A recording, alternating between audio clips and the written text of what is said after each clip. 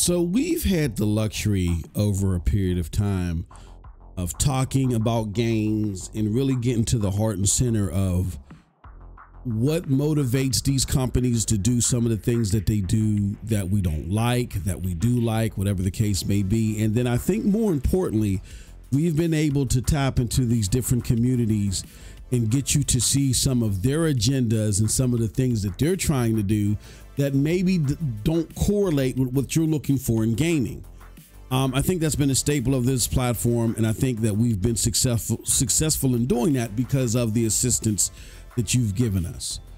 So to try to further extend on that, what we've done is we've gone to our most staunchest supporters and we said, look, we want to reward you, but we want to do it even further in that same vein. So now we have a series for our members where we are going to sit down and talk to some movers and shakers in the gaming community and give you their perspective of what's going on beyond what we think. And I think you're going to enjoy this content. What's up, people? It's your boy MM2K of Hard Knock Digital Culture, Cloud Dosage, and MM2K Gaming back again with a special video. Before we get into this one, do us a huge favor, that like button, hit that subscribe button, and rock those bells for notifications, please, so you know when we're dropping these doses. So I wanted to talk to you guys a little bit about two big interviews that we've done via new content that we've created that you may not be aware of, but I'm telling you, you're going to want to indulge in. We have started a new series called Lobby Talk. That's where I sit and talk with some of the biggest community members on our side of gaming that you guys know of. We had two great sessions already. One with King Thrash. He jump started everything off, and then our second episode was with PuertoRock. And they were fantastic episodes. And it doesn't stop there. I mean, we got people like Next Gen 720, Doc Dark, Mags, a variety of different people that we're looking to bring here on this platform so you get their perspective on gaming beyond us babbling all the time. And I am proud to say that this Sunday coming up, we have Tim Dog. Yes, Tim Dog himself will be here. I believe 5 p.m. Eastern Standard Time. Stay tuned for the exact time, but he will be here. He will be our next guest on Lobby Talk. All right. If you are pondering if Lobby Talk is even worth the time and effort, what I want to do is play for you two snippets from our previous interviews with PuertoRock and King Thrash to let you know we step back, we let them divulge the information, and man, oh man, oh man, do you get some serious insight on some stuff. So first, let's start with King Thrash. In order for us to do that, we have to do this. Let me show you that. And in order for us to do so, I want to play this clip where King Thrash is talking about he's going over game reviews. And in particular, when it comes to game reviews, he's talking about how people score this stuff and how when this stuff is scored, it may not be in your best interest. They have their own agenda to serve, and how, you know what I'm saying, gamers themselves have to rely on their own intuition. So let's listen to that just to give you a snippet of what we're talking about here on Lobby Talk. Let's go.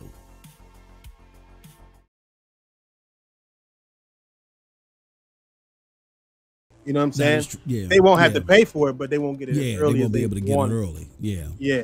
That's the only bad point of that. But I hate that system anyway. I hate the review system anyway, because if you give them a bad review, you'll get blacklisted. And that's from all these companies. That's from Sony, that's from Xbox, that's from Nintendo, or maybe it's Nintendo, I don't know, but Microsoft and Xbox and Sony and PlayStation for sure. And I don't think that's right. I don't think anybody should get blacklisted for saying that your game was trash if they found it trash. But as long as they found it trash fairly. And I think that's the problem with the review system that we have today. It's more based on opinion than it is fact. Yeah. And you're supposed to have some opinion in there, don't get me wrong. But you should be basing it on the facts of the actual game. You know what I'm saying? And I seen that back when that one chick reviewed Days Gone and said that she didn't like the fact that he was hitting on his own wife and gave it a little short. That was another one, bro. That was. Days Gone. A lot of people did not give that a shot. Now, credit to Cold Blood. I get that the game early on had some bugs, but well after that, like, that is a hidden gem. I like Days Gone. I didn't realize it was that good. Yeah, you know what I'm saying? Bro. Good systems, good everything, bro. Like good way of building it, good story. It's a good game, bro. It got a little bit of Far Cry, a little bit of Uncharted. It's like a mixture, and I didn't realize it was that good. A good mixture of stuff too. Yeah, good deep mixture. Like, you know, a lot of zombies on the screen. You have to manage how you're going to take care of that as one person. Yep. It was just fantastic, and she ignored all of that shit because she was jealous that ones and zeros that made up a man hit on ones and zeros that made up a woman. You know what I'm saying? It just bothered me to no end. And I'm like, what the fuck? And she's for GameSpot. You know what I'm saying? Yes. And it's just like, motherfucker. Like, that's when I knew that there was guaranteed a gigantic issue with the system. Yeah. Guaranteed. This bitch got her feelings over a goddamn cartoon woman. Yeah. And a man who liked his wife's ass. Yeah, exactly. She didn't complain. She didn't complain about the black dude who had her ring somehow, like acting like she wasn't fucking her. I know he was fucking. Ain't no way, nigga. I couldn't have been Deacon. I would have killed that nigga on the spot. You got my wife ring on, my nigga? I gave her that ring, nigga. A buck, bow. Shot the, and you black too? Yeah. Oh, he was dicking her down. Bow, bow, bow. Like, I would have been over for cup. But no mention of that. She was mad that he hit on his own.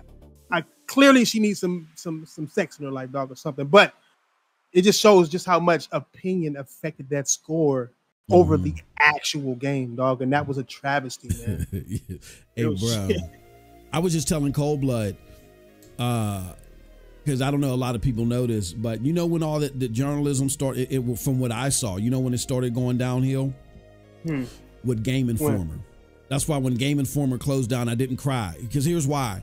The old senior editor of Game Informer, Andy McNamara, he's over at EA right now. I remember when him and the guy before him took over, and Game Informer was so bad, like as far as facts were concerned, it wasn't their score, it was the facts. Like you said, like it's not about your opinion, but if you sit there and say shit is happening in a game that ain't happening and you base your score on it, then that's wrong. And Game Informer was notorious for that. They would always get letters, like you would see the editorial section, and they were addressing something every episode. You know what I'm saying? That they had factually got wrong. So people look at, and at the time, Game Informer was the #1 gaming magazine. So people look at them and say, well, shit, if they can get away with not being accurate, well, the rest of us can, we can make up shit. And it's been downhill ever since then. You know what I mean? They're looking at it like, damn, they're making money while being inaccurate. They're not even working on it.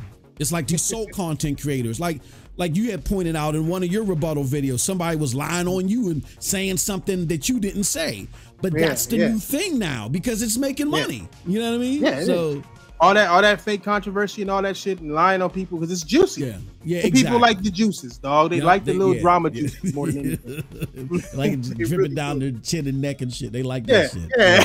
They like that shit. Don't even wipe it up. Oh man. Cold Blood is in the chat. He said, just like Phil thought that he gets double-digit scores higher for Redfall than he did. Exactly. But you know what that is? That's not even Phil. You know what that is? That's people scared of Phil. That's what that is. Tell me I'm off, bro. That's not Phil. That's people who are scared of Phil, bro. Wow. You know what I'm saying? Wow. That's exactly what that is, bro. Because there's no way that game scored. They thought that game scored that high. Everybody, but they had to say that. Yeah, they didn't want to get in trouble. They didn't want to get fired. They didn't want to get, you know, like. That's what's so bad about having a gaming company that's ran by a company that don't care about you. You know what I'm saying? Because that company's going to go hard. Like, why ain't you making money, Phil? The fuck going on, Phil? We need you to come about these games, Phil. And they don't even really understand the process of gaming. Phil barely understand it. So if you go and tell a man that's already getting yelled at and shit by his bosses, you go and tell this nigga, this shit look like it's gonna be a 50, bro. Like it's gonna be a problem, bro. Like it's gonna be an issue. So yeah, dog. So there you have it, my friends. That was our interview with Thrash, right?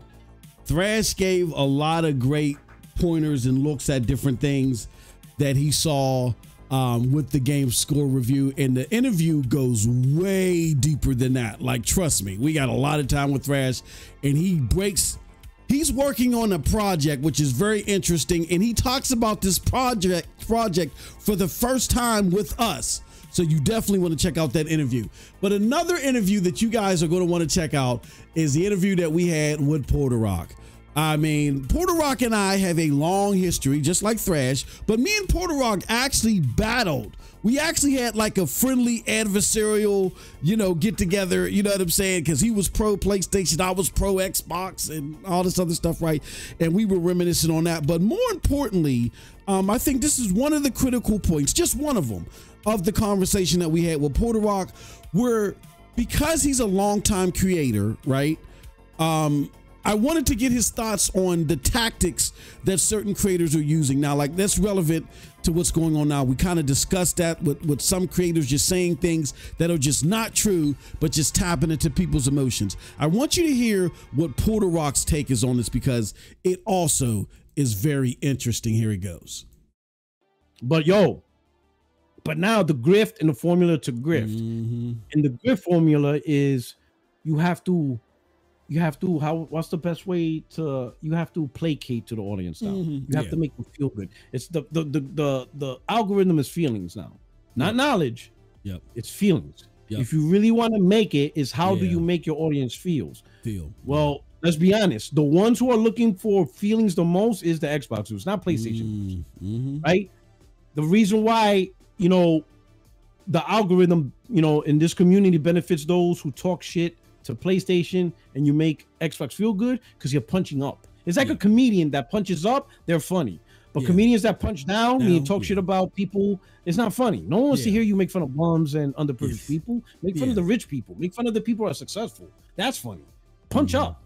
Right? When you talk about Xbox, you're punching down. Even the PlayStation guy, some of them are cool with it, whatever, but the masses don't really care. Do we really care that you're talking shit about Xbox, whatever. But the reverse, talking shit about PlayStation and protecting Xbox, there's a lot of people there, because most people know Xbox is having a bad gen. So they gotta get something good out of this. So if it's a podcast, hearing other people talk positive, you'll be surprised how that goes a long way. That's just internet in general. There's a lot of people that they're subscribed to podcasts, they're subscribed to content creators. Look at that show, what is it? Fresh and Fit. That is the most incel shit I ever heard in my fucking life. I'm like, did these dudes ever date a woman? Exactly. I'm like, fuck. This is the worst advice ever. I've been with my wife for 22 years. That shit don't make sense. Keep us married and shit. God, there's millions of people that relate to that bad information because maybe they haven't gotten a girl, maybe they're low, whatever. So sometimes it's just good to hear another man or another person that understands that you feel like you can relate to. You can relate to, and that's what even if it's fake, but it just feels right for some people. That's the Xbox community. Because everybody knows Xbox is dog shit. No one's buying that. Come on, wake up and smell the roses. Stop playing. Some people just want to escape from that. They don't want to be surrounded in that negativity. Every other day, Xbox -47. No games. Hell, what was it, last month? And it was from me, but then everybody took the idea from me or the author. Every single game is on PlayStation, but not every single game is on Xbox. Remember that? Right? I owe you royalties too. I'll send you a check. And then the other new shit, right, that I brought up, I should get royalties. But when you're an Xbox dude, that's all you see, and they're facts. But that shit gets old. So when you see a podcast, even if it's fake or maybe or possibility, you hear good shit, man, for them that's refreshing. Right? And for the few people that will say, nah, PlayStation's dog shit, in a world where everybody's saying PlayStation's the best, you got the one dude that say, nah, PlayStation's dog shit.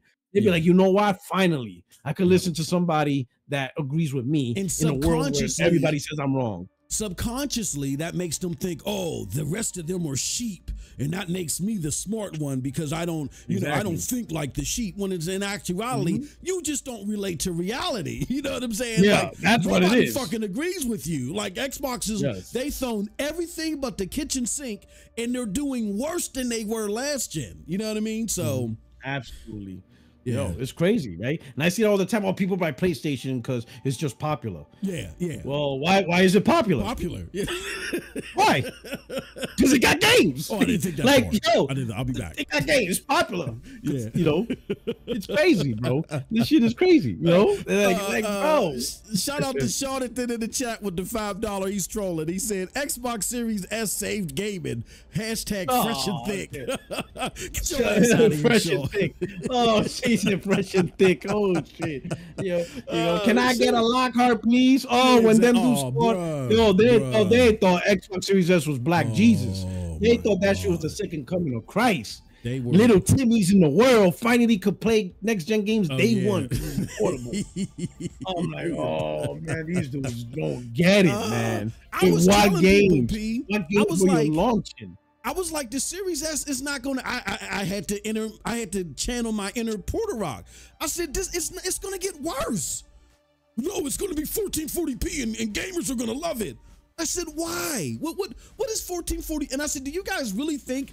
I said, Xbox has not been able to execute on anything since 2013. And I'm not over exaggerating. They couldn't execute on anything since 2013. What really makes you think they're going to come out with two different SKUs? One SKU in the Lockhart, which developers are already saying is bottleneck. Because remember, they were saying this shit before launch. And they're actually going to execute on it, and it's going to outperform PlayStation.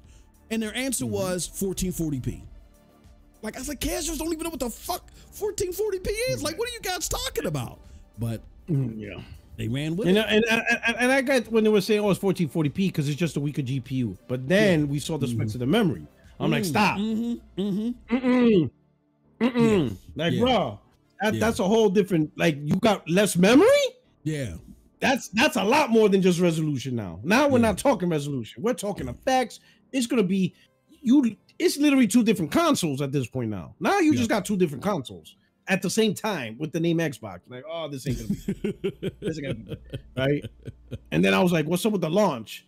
Oh, you know, res boost for backwards games. I'm like, bro, we really talking about this? You think people really care about backwards compatibility at launch? Yeah.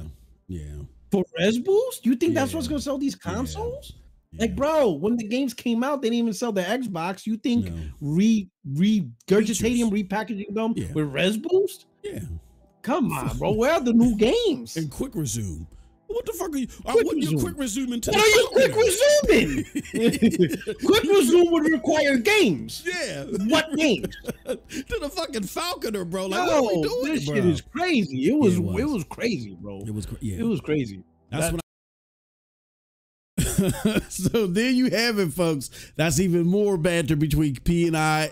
There's a lot more that we talk about on the podcast. And like I said, we have even more people that are going to be coming to the show that we're going to be talking to about their belief in video games. And trust me, this is not designed to be just a bash affair on one piece of plastic versus another.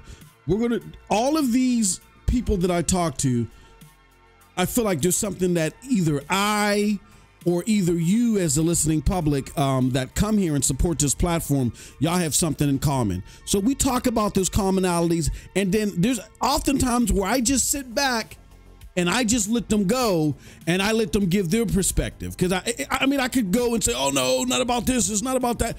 But we're bringing these people here for you to get their perspective on the things that we talk about daily. And again, like I said, we're breaking it here now. Tim Dog is joining us on Sunday. He is going to be the interviewee for episode 3. You're definitely not going to want to miss that. Even PuertoRock, when I informed him at the end of the show, and you'll hear it in the PuertoRock interview, he himself said, yeah, that Tim Dog interview is going to be a big deal. So there you have it, folks. Our new show, Lobby Talk, is exclusively for our members. It's a special thank you to our members. If you want to opine, if you're like, hey, this is something that I'm really interested in, and let me become part of this member family, hit that join button. Join us at the we call it the Foamy Homie level. Foamy Homie or above will give you access to these interviews. We will see you again. Enjoy the show if you're watching this as part of Venero Podcast 71. We got a great show for you. If you're watching this a la carte, definitely look at the card to your left for that podcast. The card to the right is going to take you to the playlist for these member shows. With that said, we appreciate everybody. Thank you so much. Have a wonderful gaming day. Peace.